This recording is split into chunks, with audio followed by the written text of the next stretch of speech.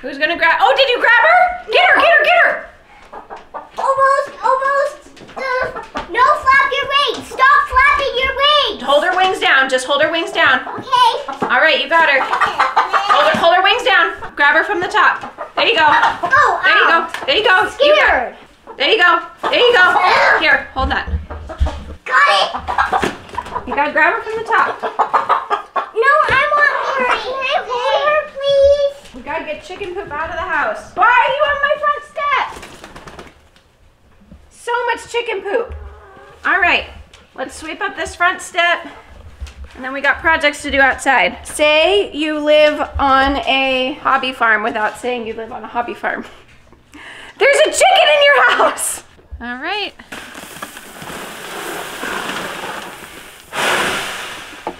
Can you tell it's no longer 20 degrees outside? Callie's in a summer dress. It's okay. 50 degrees feels like summer, huh? Isn't that funny? It is funny. All right, good morning, everybody.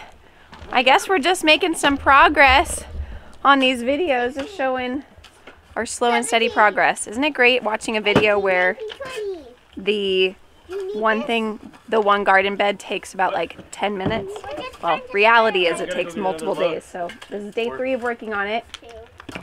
Yesterday we took a break. We went on a date yesterday for the first time in I don't know how long, which is embarrassing to say.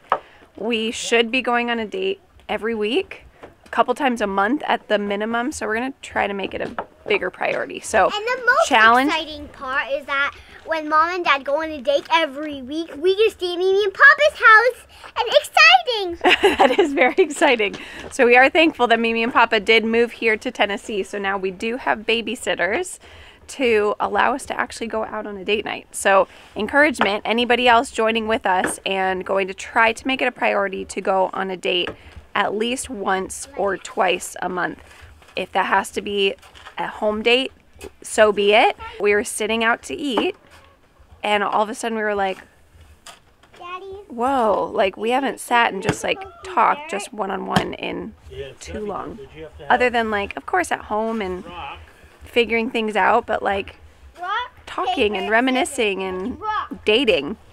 Anyways, so, but my date today is Philip satisfying my raised garden bed dream of having herbs out here. I'm literally sitting in this window up here.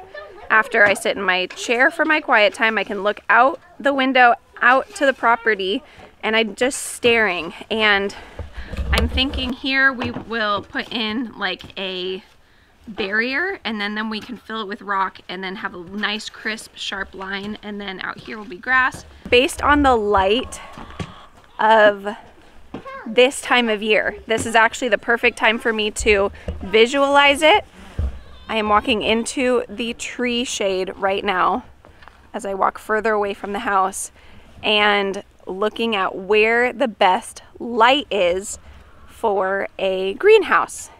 And we were able to collect a whole bunch of glass windows for free last year. Someone was getting rid of like 25 windows on Facebook Marketplace. They've just been sitting in the barn, our massive barn over there, which we also need some ideas of how we are going to be utilizing that to the max of its ability. But the window greenhouse is kind of a aesthetics. I just think it's beautiful having a window greenhouse. I just think they're very pleasing to look at. And I'm trying to decide how to make this backyard area from the fire pit to the house kind of feel like a courtyard. I actually like the RV right here where it kind of felt like this like courtyard kind of feel. But right here for a window greenhouse. But I was also thinking right here on this mound, doing like a miniature window greenhouse. Just utilizing the hill as the back half wall and then coming up and over. But we can't have too many things here, and even down here where I was saying we could do the window greenhouse, we can't have too much because we want to be able to back the RV down the driveway and possibly park it under that overhang. Now the question is Philip a good enough driver to actually fit in that overhang. That's yay wide. And that's yay wide. We'd have to measure and see how tight and perfect. And this shed is here, so backing, I don't know. I don't know if that's reality, but we're trying to figure out where do we park the RV when we're not using it. Cassidy, oh, where are your shoes, baby? No shoes. All right. Okay, a few days into this project and we are on the last step, which is just to fill up the beds with soil. And I'm very excited, but at the same time I'm like, that took that many days and we are just on the first side. And the second side is going to have 2 tiers, which, does that mean it's going to take twice as long? I hope not.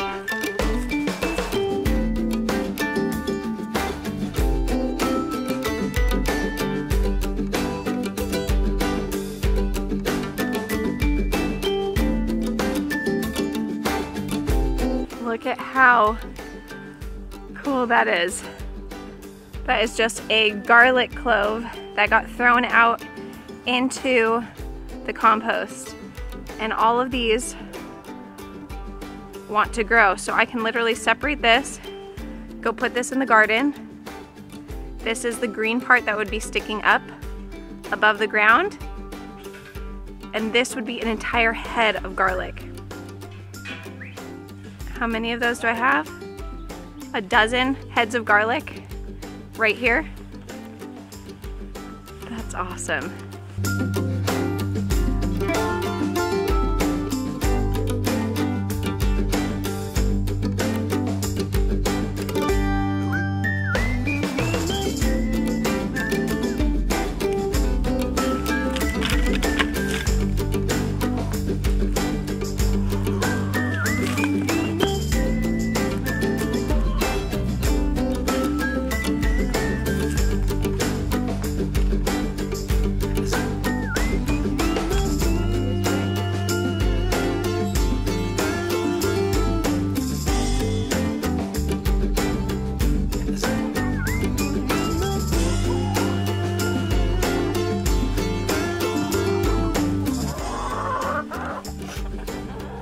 Awesome is this is already composted.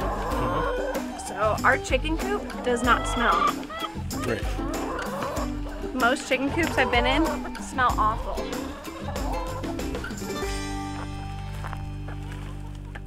Only 20 more scoops and you'll be ready. Your turn.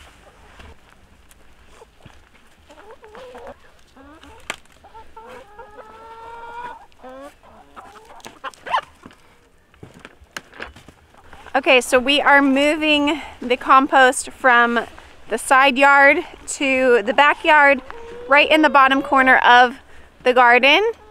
And we're gonna try to make an actual active compost pile. So we've done a very passive compost in the past where we just take all of our scraps that we don't feed the chickens, which is very few things. So it's been kind of a smaller operation and it's just passive. We just put it into a pile and just leave it there. But if you actively do a compost and have like a good amount of ratios of nitrogen to carbon and actually turn it and give it some moisture, we could have a really nice big compost pile that we make ourselves within just a month. And it would be really nice to have really rich compost that is free, other than the labor.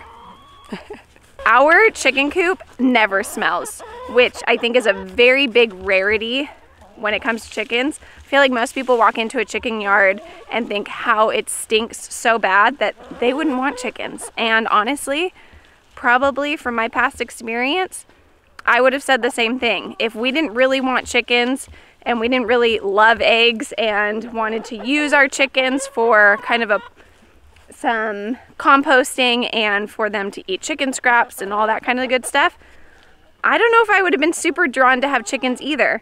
But what we do something is called, actually we did it before we even knew that there was a name to it. It's called deep bedding, I believe, and you just provide a deep amount of bedding for your animals. So same thing would go for a cow that was in a barn for the winter, and you just add a lot of bedding, and you add enough bedding to balance out the ratio for their manure and their urine, and for our chickens, for our chicken poop. And we put in grass clippings and wood chips, and it doesn't smell in there because it's composted. And it was kind of a theory that we had, and we went for it by not cleaning out our chicken coop is literally what we did. We just didn't clean it out and added wood shavings on top of the manure, which you do for little baby chicks. Well, we did the same thing for our big chickens, and it turned out to be amazing. It turned out to be compost.